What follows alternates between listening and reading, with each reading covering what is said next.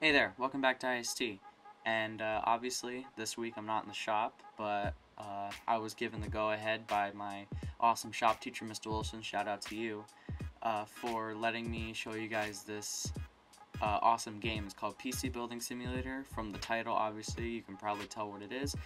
You build PCs, and you just have a lot of. I personally have a lot of fun doing it. Because I don't have the money to actually build PCs all the time, so I just hang out in this game for a while and build some PCs.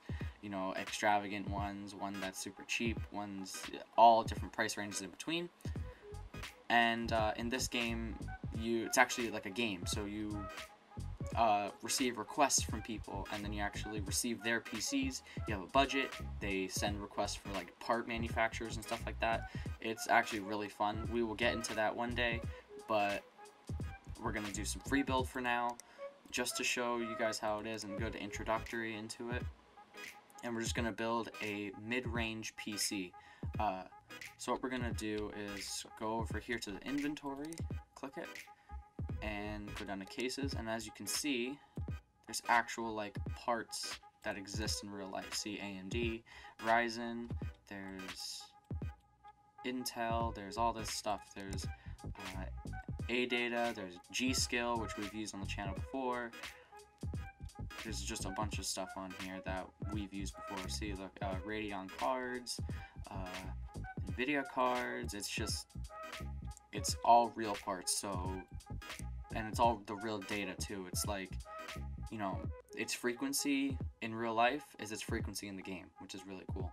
So we're gonna build a nice starting PC. Not too expensive, not too cheap, just a good mid-range starting PC for playing games. So what we're gonna do is we're gonna go to manufacture, click Fractal Design, because in my opinion it's a pretty good starting case. And as you can see, this is the case from the $1,000 PC build that we did a couple months back. You can click the iCard in the corner to check that out. But we're not going to use that one. We're going to use, where is it? Right here. Fractal Design Meshify C-Dark TG.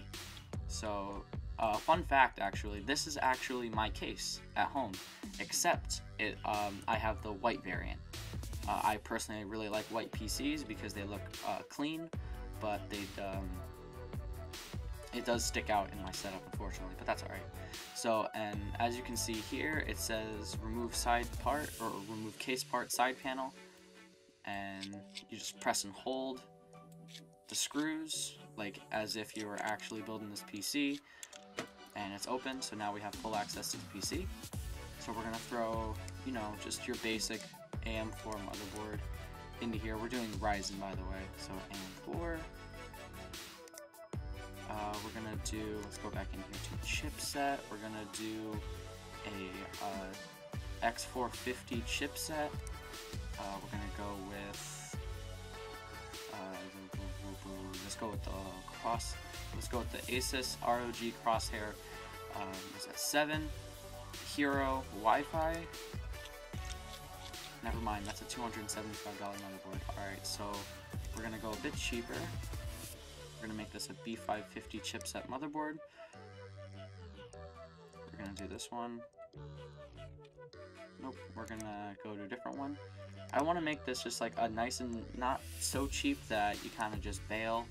Not so cheap that you can't do anything on it, but not so expensive that you're blowing your budget. I want to make this just a basic PC. So we're going to go with this one, the ASRock B450 Steel Legend motherboard. 110, so that's so much better. So as you can see here in the corner, you have your retail value for $226, you have the case value, you have the fans that are inside of it, and then you have the other parts, which will add a list once we get it going. So what we're doing now is we're just loading up the standoffs, which is what you do normally with a motherboard, so you can screw it into the case properly.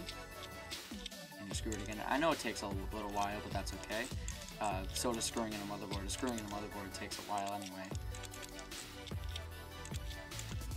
Alright, so now we got the motherboard screwed in. What we're going to do is we're going to add our CPU. And we're not going to go super crazy. We're going to do a Ryzen 5 2600X. That's 6 cores running at 40 4,250 megahertz. And we're gonna, as always, open up the metal arm here, press and hold to insert the CPU, and then close the handle again. So there we go, now we have the CPU in there. So now what we're gonna do is install the RAM, so we have the memory. We're gonna go with some basic, let's see here, we're gonna go with some G.Skill RAM. Or we're gonna, you know what, let's go Corsair. Let's go Corsair, let's do it. So we're gonna do, where is it? I had it. Here we go. Corsair Dominator Platinum 8 gigabytes, 3733 megahertz. We're going to insert 2 sticks into the 2 and the 4 slot of the case. There we go. And now we have 2 RAM. See? $796 for 2 sticks of RAM. You know what? We're going to switch out this RAM for something a bit more affordable. I want 16 gigs, but what we're going to do is we're going to go to here, which is filter. We're going to go to size, click minimum, and make the minimum, or make the maximum 8 gigs, and make the price maximum $200, or make the price maximum $100. So what we're going to do is, we're going to, here we go, 8 gigabytes, 2400 megahertz, which is the same that we had before, but it is much cheaper because it is running a lot slower. And you know, we're running a 2600X and a B450 motherboard, so I don't think we're gonna have that much of an issue.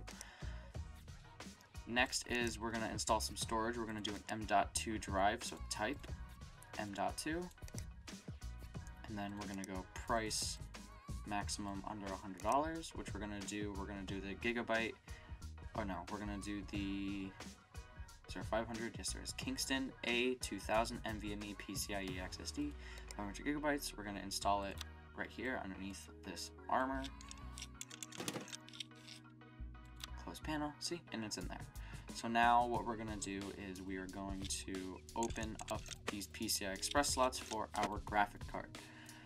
Now, before we do our graphics card, I'm just opening those up for the future. Before we do our graphics card, we're going to install the cooling.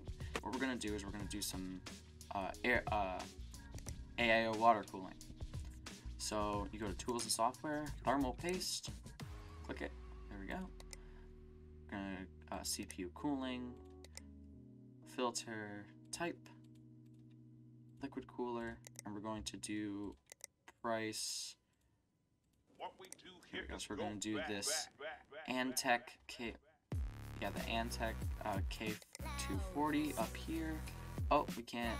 Alright, so what we're going to do, actually, since we can't do that right now, we're going to take this fan right here, and we're going to move it to the other side.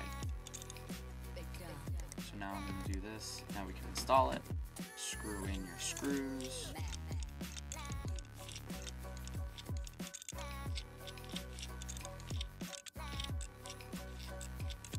There we go, now it's installed. So now we're going to take that same fan from earlier, remove this case part here, and we're going to PC parts, nope, case fans.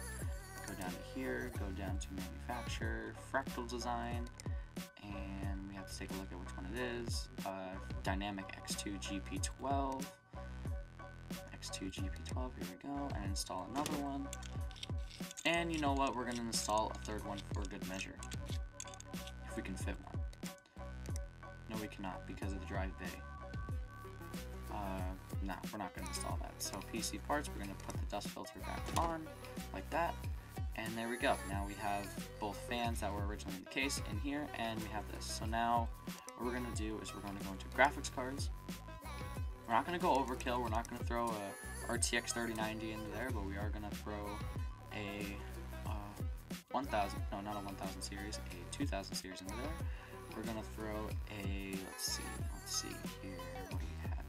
2070, 2060. I'm going to throw that right here.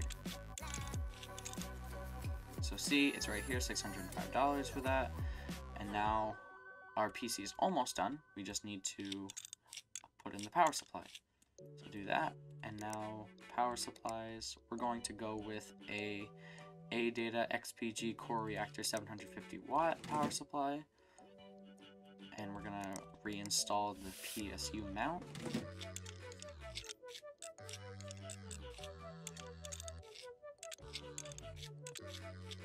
Okay, so now what we do is we click cable down here and see all the highlights. So now we click connect motherboard to the PSU, here, here, here, to here, here to here, here to here, and the last cable in the actual PC itself. And now the PC is complete. So now what we're going to do is we're going to put all the parts that we took off, put them all back on.